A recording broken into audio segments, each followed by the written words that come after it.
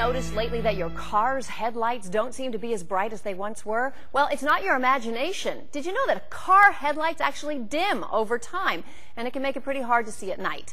We're talking now about what you can do to make sure that you're seeing the road as well as you should, and joining us is Dave Persing from General Electric to shed some light on the situation. Hi, Dave. Hi, Wendy. So I didn't even know we're supposed to change our car headlight. You should.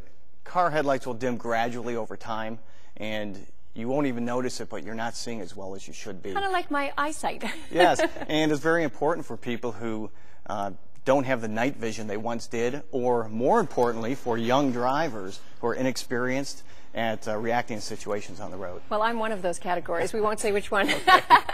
Okay, so how often are we supposed to change our headlights? Well, we recommend you do it regularly. I like to do mine about every 4 years.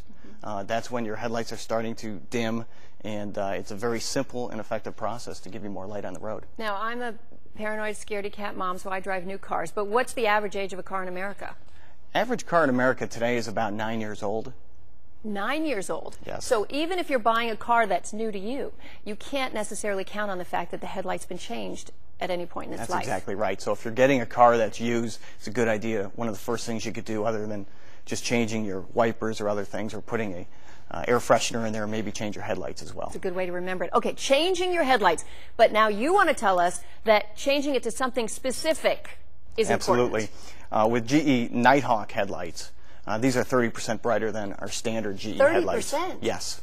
But are they, I mean, crazy question, are they legal? Do they blind oncoming drivers? No, it's not going to do that. We have to follow specific Department of Transportation regulations, and these fit within all those guidelines, so they're not going to blind any oncoming traffic. They're just helping the driver of the vehicle to see 30% further down the road to avoid some potentially dangerous situations.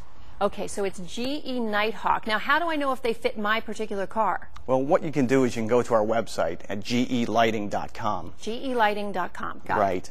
And you can do a product search on Nighthawk. And it will bring up a page where you just fill in the boxes of the year of your vehicle, the make and the model, and it'll give you an entire list of all the Nighthawk lights that will fit your car. Okay, and then where do I go to buy it? Well, you can find them at mass merchandisers around the country. You can go online to an Amazon.com, or you can, if you don't want to do it yourself, you can ask your mechanic to go ahead and put in GE Nighthawk headlights for you. Don't want to do it myself. Do you think there's a chance I would be able to install headlights in my car? For sure. It's as easy as screwing in a light bulb.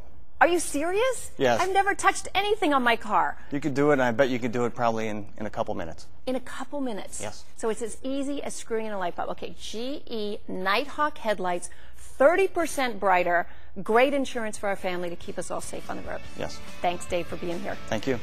The best in health, home, technology, and career options. You're watching The Balancing Act. We'll be right back.